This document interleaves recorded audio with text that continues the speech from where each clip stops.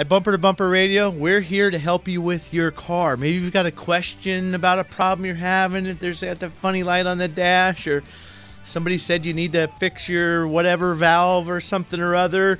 Maybe you're going to buy a new car. Whatever it is, let's talk about it. You can join the show by giving us a call at 602-277-5827. It's 602-277-KTAR. And our texting is working again at 411-923. So if you're a little shy, you can text, but you shouldn't be shy. Don't worry about it. On the roadmap today, we are going to have an email of the week. Of course, always open phones. And there's a part on your car that you've really got to take care of. And you don't always know about it. There's a lot of different opinions about when to take care of it. And what do we do, Dave? What's that part that everybody is always asking about? It's the one that's cooking in the back of your mind right now. It's the timing belt. Most of us have one. Some of us don't, but we wish we had one, or we're glad we're not, but we're really not sure. And everybody wants to sell you one when you go to the auto shop. So timing belt, do I need one? Are you nervous? Are you knowing you ignoring the timing belt? And you got to do something about it. You think you got to do something about it, but you know, it's a lot of money to get those fixed. So what the heck is a timing belt? A timing belt is a major component in your car, in your engine. It's not easily accessible, so they can be expensive to replace. But what it does at the bottom of your engine is the crankshaft. That's where the rotation is happening that drives the tires. It goes to the transmission and then to the tires. That's rotating, but there's a belt that connects to that crankshaft that goes all the way up to the top of the engine, where it turns camshafts which control the valves in the engine. And those things all have to be in perfect synchronicity. Synchronization. Yeah, right? They've got to be perfect. Isn't that a bank? It could be.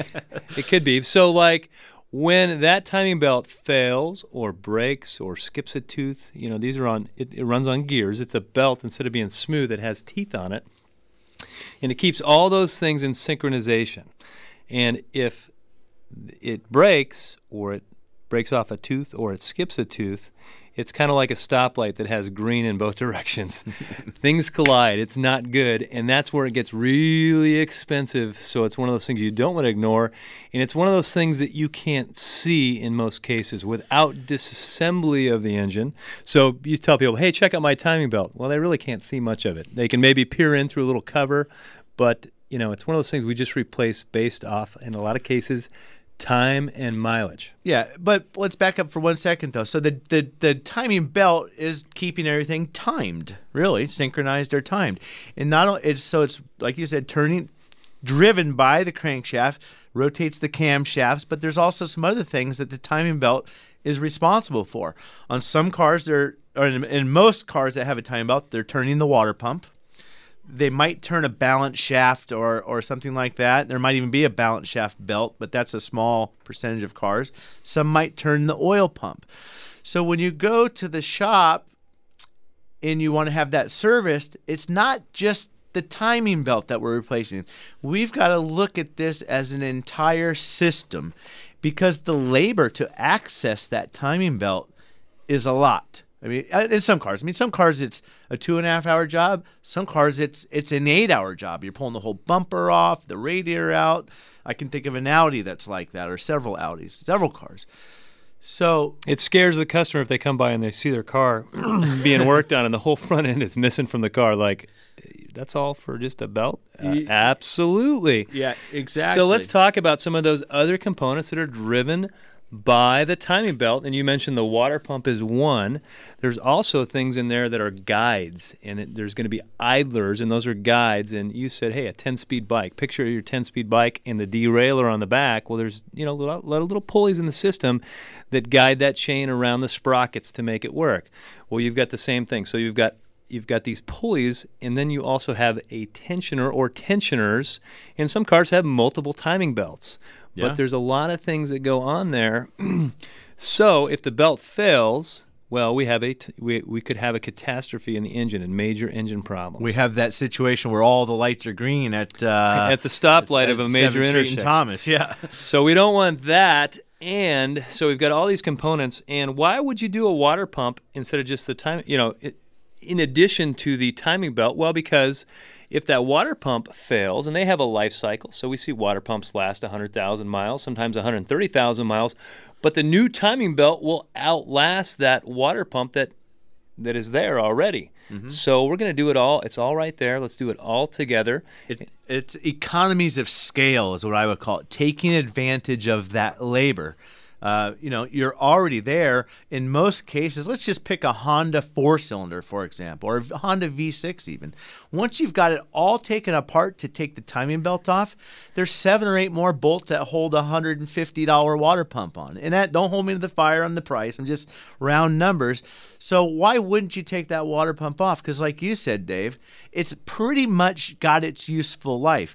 Honda timing belt, 105,000 miles is when it's due. We know, like you said, that belt's going to outlive the water pump when we replace it. So the new belt is going to go to 210,000 miles, and that water pump is never going to go to 210,000 miles. It's going to go out at 150,000 miles. And at 105,000 miles, you probably need a cooling system service or flush anyway. So we kind of wrap all that in. The water pump comes off. We're going to drain the coolant out, new water pump, flush it out, maybe throw on a new radiator cap. Same time, what else goes with it?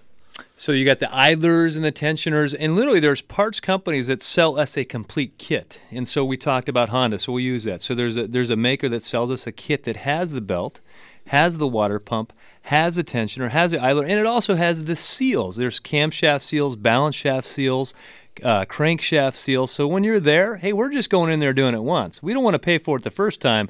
We certainly don't want to pay for it the second time. So let's just make it a whole repair. And this is where some of the scamming I see in our business comes, because it is a good repair job for an auto shop. It's a job that we feel good about. But a lot of people will sell a timing belt or price a timing belt on the phone a la carte. And you go, yeah, we got time. And they even run a coupon for it. We got timing belts for $3.95. Yeah. Well, let me back up one more time. The other advantage, I'm going to run it backwards on you, Dave. I'm going to do it. We're going to fight. Dave and I are going to fight a little bit today. We're both pretty feisty. I'm a little hyperactive today and stuff. But the other thing, and I know at my shop at Virginia Auto Service, we when we do use the timing belt component kit and we buy it all together, instead of giving our normal 24-month, 24,000-mile warranty, that company stands behind that and says, you know what, guys? If you replace the entire system with our package, we will warranty that for the factory life cycle. So if your life cycle is 105,000 miles, if we install that whole kit together, instead of having a 2-year, 24,000-mile warranty, now you've got the same thing brand new. The manufacturers are confident in that when you do it as a kit, it's going to last forever again. So I'm thinking as a consumer, I'm thinking right now, I'm driving down the road, do I have a timing belt? Do I have a timing belt in my car? Do I need to get it changed? And I know it's kind of maybe an expensive repair, but I got this coupon for $395. Should I just go get that done? The $395 coupon. And this is something I call the two-step selling process, which I hate in my business. Or not in my business, but in our industry, where they say, oh, yeah, it's $395. We do them all day long. They take it apart and they go, oh, man, we're looking at your water pump. You should probably change that. It's looking a little peaked, And we're also looking at some of these tensioners and other stuff. So you end up getting a $1,200 timing belt repair, which should have been the price in the first place. It's just agonizing because you picked that shop, and now that your car's taken apart, they don't have to be cost competitive on that water pump and cost competitive on those tensioners and idlers and all those other little pieces that go on. It's a little bit of what I call the bait and switch or the two-step selling process. It's dirty. It's scammy, but that's something that goes on every day. Where hey, once you get a part, we'll call them back and add the rest. And I hate that. Yeah, and Dave, when we talked about too, you said you have to take care of this in the beginning. If you've got a timing belt, they need maintenance. You can ignore that and neglect that and have real problems. But I'm going to tell you something else. You can also waste your money by over maintaining that timing belt. There's places that, and I'm going to say a Honda. We're going to pick a V6 Honda or Acura. If you look in the manual, it says severe service if the temperature is constantly over 110 degrees Fahrenheit or 105 or something in that realm. Well, that's us for like 4 months of the year. So what we see people doing is they're overselling that time belt. They're saying, oh, it's severe maintenance. You got to do it at 60,000. Read the manual, see what it says, and have a good conversation with your shop. It all goes back to having the relationship. But it's a waste to do it at 60,000. Let's do it at 105 when it's prescribed, and don't get caught up in the severe service. You do have to on fluids and some other things, but have that conversation and ask, what else would you do besides just the timing belt?